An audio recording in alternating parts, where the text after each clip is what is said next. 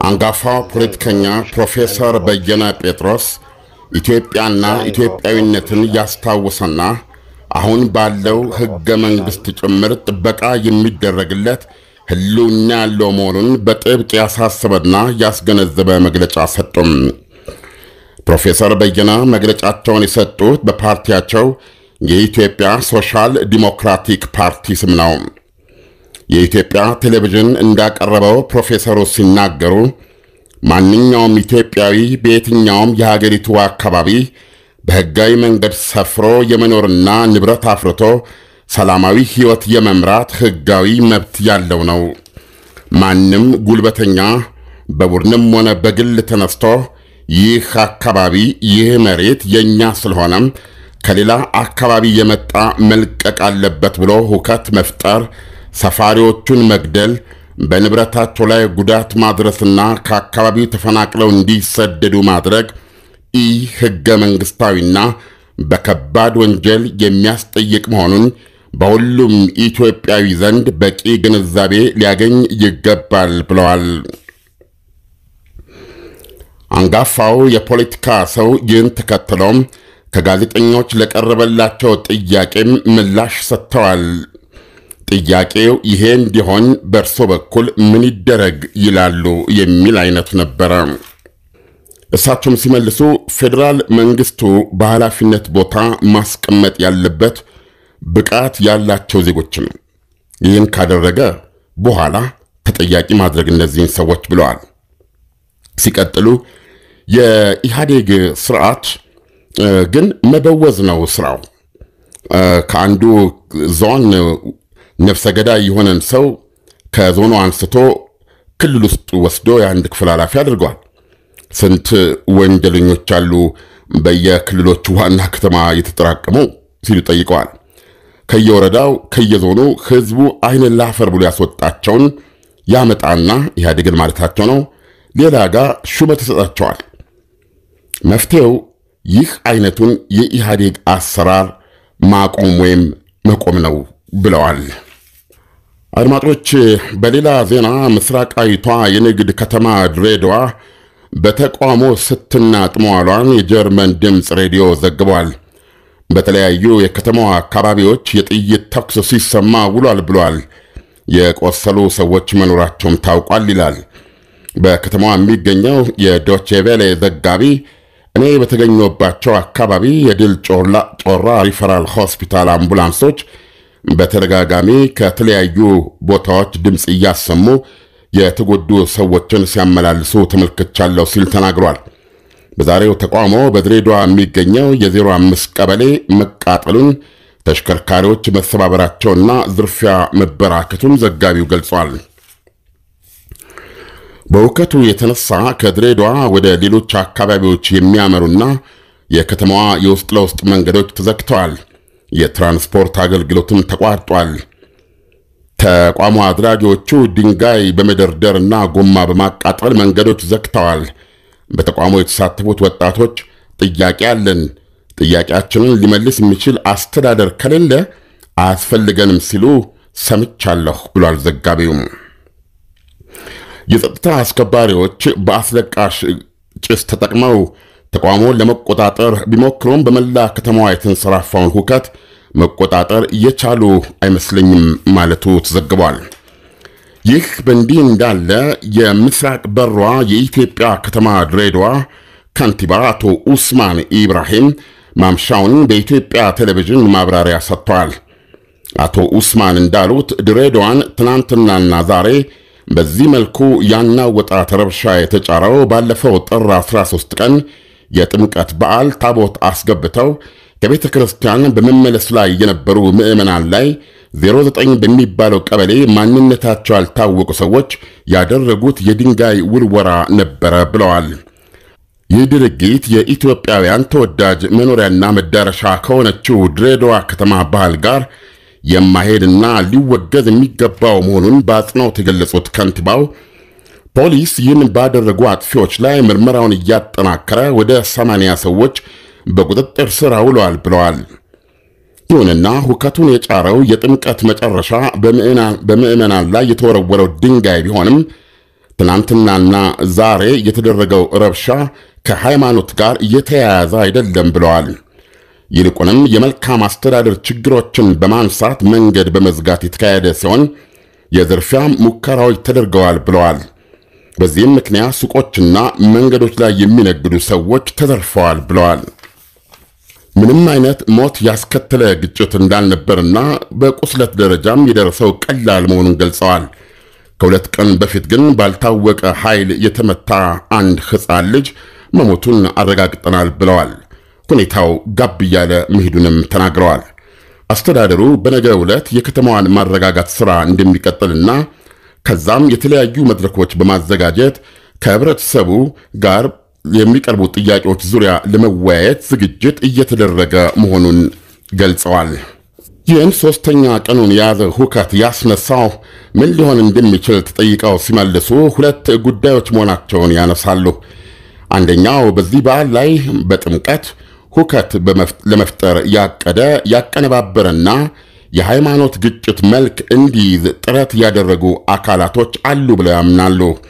ከዚህ አንጻር ባለፈው ጅጅጋ ውስጥ በክርስቲያን ምዕመናን ላይ ከተፈጸመው አስከፊ ድርጊት ጋር የተያያዘ ነገር እንዳለ ይገምታሉ። ሁለተኛው ደግሞ ሆን ተብሎ ይህ የጥምቀት በዓል ተጠብቆ የፖለቲካ ዓላማቸውን ለማሳካት ገንዘብ እየደጎሙ ቀድመው የተደራጁ ሁለተኛው ደግሞ ሆን ተብሎ ይህንን የጥምቀት በዓል ተጠብቆ የፖለቲካ ዓላማቸውን ለማሳካት ከውጪ ገንዘብ እየተደጎሙ ቀድመው የተደራጁ ኃይሎች ማህበረሰቡ ውስጥ ያልተገባ የተሳሳተ አመለካከት እንዲሰርጽ በማድረግ ለረጅም ጊዜ ሲሰብኩና ሲመሩ የነበሩ አካላት በዚህ አጋጣሚ በጥምቀት በዓል አጋጣሚ ማለት ነው ያቀዱት ግጭት ተነስቶ የሰዎች ሞትና የንብረት ውድመት እንዲደርስ ሞክረዋል የሚል ግንዛቤ እንዳላቸው ለኢትዮጵያ ቴሌቪዥን ገልጸዋል። ከዚህ አንጻር ምርመራው የቀጠለ መሆኑንም ተናግረዋል።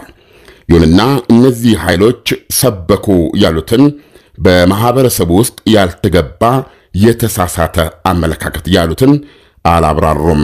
ይህ አዋዜ ነው።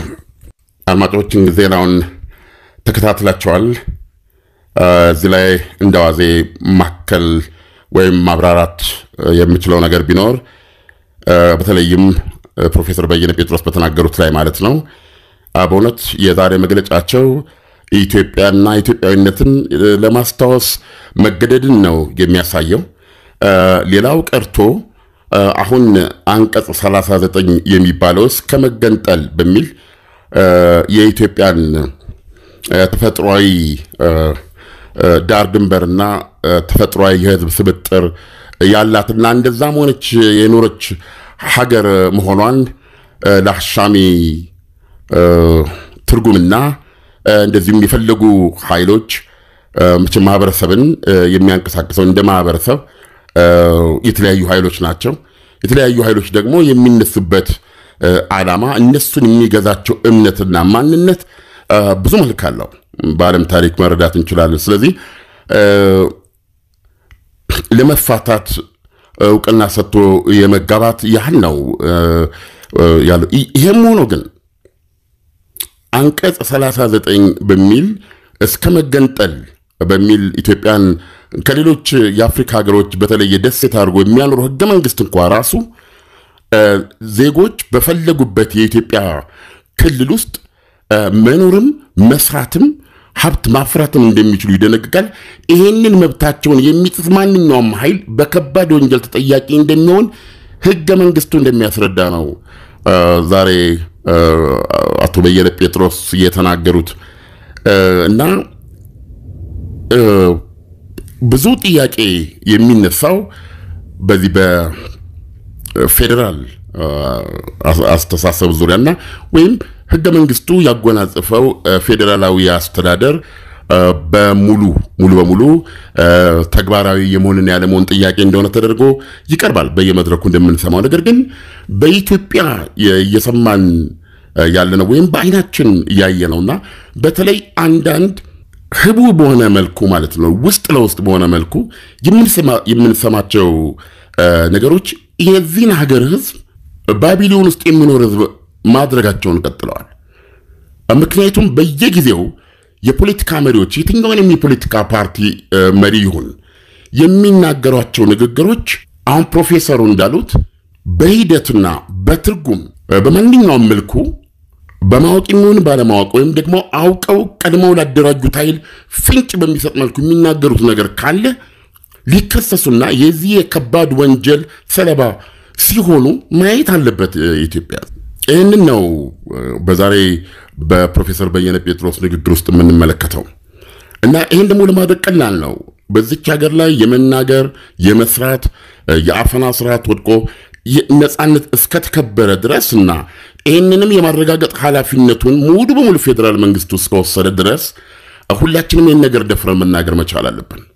ይህንን ለማገዝ ይቻላል። ለምሳሌ በተለይ የፖለቲካ መሪዎች አክቲቪስቶች የተለያዩ በፌደራል ደረጃ በክልል ደረጃ የሚናገሯቸው ነገሮች በየትኛው መድረክ የሚያስተላልፏቸው መልእክቶች በጀርባ ትርጉም ወይም ደግሞ በጎንዮሽ የሚሰጡት ፍንጭ እንደ ማህበረሰብ አብረን መኖራችንን እንደ ማህበረሰብ ሁላችንም የኢትዮጵያ ዜጎች መሆናችንን የማይቀበል እንደ ህዝብና እንደ ዜጋ የዚች ሀገር ባለቤቶች መሆናችንን የሚፈታተን ሆኖ ሲገኝ በሀገሪቱ በነፃ መልኩ እየተደራጁ ነፃነት እየተጎናጸፉ እንደመጡ የምንቀበላቸው የፍትህ አካላትም እነዚህን ጉዳዮች አግባብ ባለው ፍርድ ቤት አስቀርበው ሲቀጡ ልናይ ይገባል።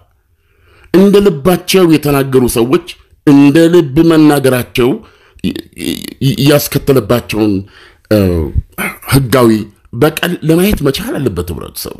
ስለዚህ አሁን ቀላሉ ነገር ህብረተሰቡ አንድ ነገር በደረሰ ቁጥር ያ ነገር እንዳይባባስ እንሰጋለን። መልሰን ያንን ነገር ለመናገር ብዙዎቻችን እንዘለዋለን በሚል ይባባሳል በሚል ነው። ስለዚህ አሁን የዳው ሰው ሞት ይቀላል ማለት ነው። ይሄን ትልቁ ነገር ማድረግ የሚቻለው ነገር ይሄንን ድርጊት ከሚፈጽሙ ቡድኖች ወይም ግለሰብ በላይ ለእንደዚህ አይነቱ ድርጊት አመንጪ አበረታት ወይም ሰባኪ ሆነ የተገኘን ኃይል በሚታይ መልኩ መቅጣቱ የበለጠ ገችነት አለው። ምክንያቱም ሀገር እንደ ሀገር ልትፈራ አትችልም፣ ዜጋ እንደ ዜጋ ሊፈራ አይችልም። ምክንያቱም ከዚህ ሌላ ሀገር የለውምና የማንኛውም ሚሊተሪ ተቋም የህግ ተቋምም ኢትዮጵያና ኢትዮጵያዊነትን ማስጠበቅ ነው። ፌደራሊዝም በኢትዮጵያና በኢትዮጵያዊነት ውስጥ ነው ይሰራ የሚችለው።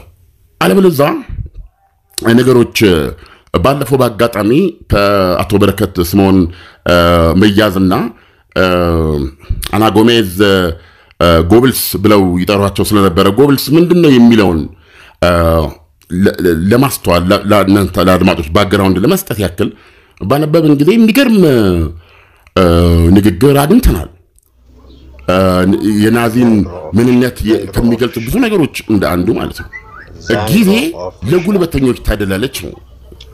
ጎብልስ እስኪሞት ድረስ ከጌታው ከሂትለር ጋር ዶጋመድ እስኪሆን ድረስ ዓለምን ዶጋመድ አድርጎ ማለት ነው ጀርመናውያንና ጀርመንን ጭምር ማለት ነው እስኪሞት ድረስ በወቅቱ የሁለተኛው የዓለም ጦርነት የጫረውን የአንደኛው የዓለም ጦርነት ያገደውን የጀርመን ጦር ራይንላንድ በሚባሉ አካባቢዎች እንዳይገባ ወይም እንዳይሰፍር እንደዛና አካባቢ እንዳይቆጣጠር የሚከለክለውን የአንደኛው የዓለም ጦርነት አስቋጭን ስምምነት የቨርሳይ ስምምነት ጥሶ ያንን እርምጃ በመውሰድ በጦር ቁጥጥር ስር በማድረግ ማለት ራይንላንድን የሁለተኛው የዓለም ጦርነት መጫሪያ የመጀመሪያው ጥይት ተደርጎ የሚታይ ነው።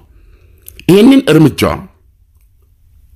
ናዚ ጀርመን በአንደኛው የዓለም ጦርነት ይህንን ስምምነት ጀርመን እንድትፈርም ያደረጉ ወይም በአንጻራዊነት ጠንካራ የነበሩ እንደ ፈረንሳይ ያሉ ኃይሎችን አሁን ከነሱ በተሻለ ልቀናል ሁሉም ተዘጋጅተናል ከሚል እሳቤ ተነስቶ የተናገረው ነው። ጊዜ ጉልበተኞችን ለጉልበተኞች ታደላለች፣ ያልደፈረ ምንም አያገኝም በሚል ስለሚከሰተው በዚህ ድርጊት በዚህ የጉልበተኞች ጊዜው አሁን ነውና ማድረግ የምንፈልገው ማድረግ አለብን የሚል እሳቤ ምክንያት የሚወሰድ እርምጃ የኋላ በሂደትም ዞሮ እነሱንም ጭምር ለሳት የሚዳርግ ቢሆን እንኳን ጉልበተኞች ፍላጎታቸውን ለማርካት ምንም ነገር ሳይዛቸው ህግም ስርዓትም ሞራልም ሃይማኖትም ምንም ነገር ሳይዛቸው ፍላጎታቸውን ለማርካት መቀጠል እንዳለባቸው የሚሰብክ ንግግር ነው ያደረገው። እንደዚህ አይነት ድምር ስብከቶችና ማህበረሰብ ግንባታዎች ናቸው በመጨረሻ ጀርመን ራሷን ጭምር እንድታጠፋ ምክንያት የሆነ የዓለም ህዝብ ሬሳ የተረፈረፈበት የሁለተኛው ዓለም ጦርነት የምንለውና ከሱ በኋላ ሶስተኛው ዓለም ጦርነት የሚባል ሊኖር አይችልም የዓለም መጨረሻ የተባለ ጦርነት ነው ስለዚህ በሀገራችንም ፖለቲካዊ ለውጥ ከንጉስ ጀምሮ ያያየን ነው በ66 ዓመተ ምህረት የነበረው ለውጥ ደርግ ማጅራቱን መታ ነው የሚባለው ከዛ በኋላ ኢህአዴግ አሁን ደግሞ ሌላ ለውጥ አለ ስለዚህ በእነዚህ ሂደቶች ሁሉ ለውጡ ሊሰጠን የሚችለው ለውጡ ለሁላችንም ገንዘባችን ሊሆን የሚችለው በዚች የጋራ በሆነች ሀገራችን ፍትህ እኩልነትና ዲሞክራሲ ሰላም ማስፈን ነው ይሄን አስፈነን ሀገሪቱ ባላት ስፋት ሀገሪቱ ባላት ሀብት የመጠቀም ያጠቃቀም ስርዓት መፍጠር ነው ያ ምንም ይባል በፖለቲካ ቋንቋ ፌደራሊዝም ኮንፍሊክት ይፈልጉ ሊባል ይችላል ይሄን በማድረግ ለራሳችንም ለልጆቻችን ሰላም ሀብለን እንኳን የምንጀምርበት ጊዜ እንዳይመጣ በየጊዜው ከኛ በፊት ስንትና ስንት ዓመት የነበረች ሀገር እንደገና የህሉና አደጋ ጭንቅላታችን ውስጥ እንዲሰርጽ በተለያዩ የመካከለኛው ምስራቅ አገሮች አሳዛኝ ታሪክ ውስጥ አንዱ ህብረተሰብ ሌላውን ህብረተሰብ ያስለቀቀበት ብዙ ታሪኮችን መጥቀስ ይቻላል ይሄ ለአዋዚ አድማጮች ያጠቅማ ምንም ማምንበት ስላሉ ብዙ እንደዚህ መንደር ለመንደር እንዴት እየተከደ አንዱን እየነቀሉ ሌላውን እንዲተካ እንደተደረገ የሚታወቁ ቴክስት ቡክ ስቶሪዎች አሉ አንዳንድ ጊዜ ልብ ብሎ ለተመለከተው አንዳንድ የሚወሰዱ እርምጃዎች ከእንደዛ አይነት ነገር የተቀዱሉ ይመስላሉ ይሄ እንደቀላል ነገር መታየት የለበትም ስለዚህ እንደዚህ ጋር በዚህ ነገር መቆንሰር አለብን ሁሉ ነገር አለን አሁንም ያስፈልጋል በእጃችን ያለውን ሰላም ማስጠበቅና ኢትዮጵያን ሀገራችንን ባለቤቶች መሆን ነው ዜጎች በሙሉ በዚች ሀገር የምንኖር ህዝቦች በሙሉ ማን ከማን ሳይለይ ማለት ነው እና ይሄን አለማድረግ ሰው በኢትዮጵያዊነቱ በኢትዮጵያ የትኛውም ክልል ሄዶ የመኖር የመውለድ ሀብት ማፍራት ህልውናውን በተጨባጭ ጥቃት ብቻ ሳይሆን በስነ ልቦና ደረጃ እንዲፈራና እንዲሰጋ ኖ ይቅርብኝ ብሎ ተሸማቆ እንዲቀር የሚያደርጉ ማንኛውም እርምጃዎች ህገ መንግስታዊ ናቸው ኢቭን በአንቀጽ 39 በሚያነግሰው የኢትዮጵያ ህገ መንግስት ውስጥ እንኳን ነው ያሉት የዛሬ የፕሮፌሰር በየነ ጴጥሮስ ንግግር ነው ስለዚህ እንደ ዜጋ ሁላችንም ኢትዮጵያውያን በተናጠል ህገ መንግስቱ ይህ ህገ መንግስትም የሚያረጋግጥልን መብት መሆኑን ማወቅና እንድንነቀል የተለያየ ጥቃትና ዘመቻ የሚደረግብን ቦታ ላይ እንኳን ከባድ ወንጀል እየተፈጸመ መሆኑን አውቀን በቻልነውና በመንችለው ህጋዊ መንገድ ባለው አግባብ ሁሉ ዜግነታችንን አውቀን ግንዛቤ መጨበጥና በሀገራችን ውስጥ በራስ መተማመን ሊሰማን ይገባል ነው እና በሽብር በተለያዩ አንዳንድ የተጠኑ በሚመስሉ አንድን ማህበረሰብ ከሌላው ማህበረሰብ አሸብረው ነቅለው እንዲል የሚያደርጉ ድርጊቶች ደግሞ በፌደራል መንግስት ደረጃ አሁን በርካታ አዳዲስ የህግ አካላት በነፃነት የሚሰሩበት ሁኔታ እንዳለ ነው የሚሰማን ስለዚህ የህግ አካላት ጀግኖች ዳኞች መፈጠር አለባቸው ጀግኖች አቃቤ ህጎች ማየት አለብን እርምጃ ይወሰድ የተለያዩ ኃይሎች ተጽዕኖ ማድረግ የሚችሉ ሰዎች ፖለቲከኞች የሚናገሯቸውን የሚያደርጓቸውን የሚሰጣቸውን አመራሮች ከህግ አንፃር ማየት አግባብ ነው በህግ ያልተገዛ ፖለቲካ በየትኛውም ዓለም የለም የትኛውም ፖለቲከኛ ከህግ አንፃር ነው መናገር የሚችለው ለሀገሪቱ ህግ ለዓለም አቀፍ ህግ እና ለሰውነት የተገዛ ሰበካ ነው ሊያደርግ የሚችለው ያንን መርህ ነው ሊከተል የሚችለው እንጂ ዳግም ኢትዮጵያ በለውጥ ላይ ለውጥ እየመጣ የጉልበተኞች ሰለባ እንድትሆን እንደ ማህበረሰብ መፍቀድ የለብንም ይሄንን ነው ዛሬ በፓርቲያቸው ስም ዶክተር በየነ ጴጥሮስ ባጽኖት ተናገሩት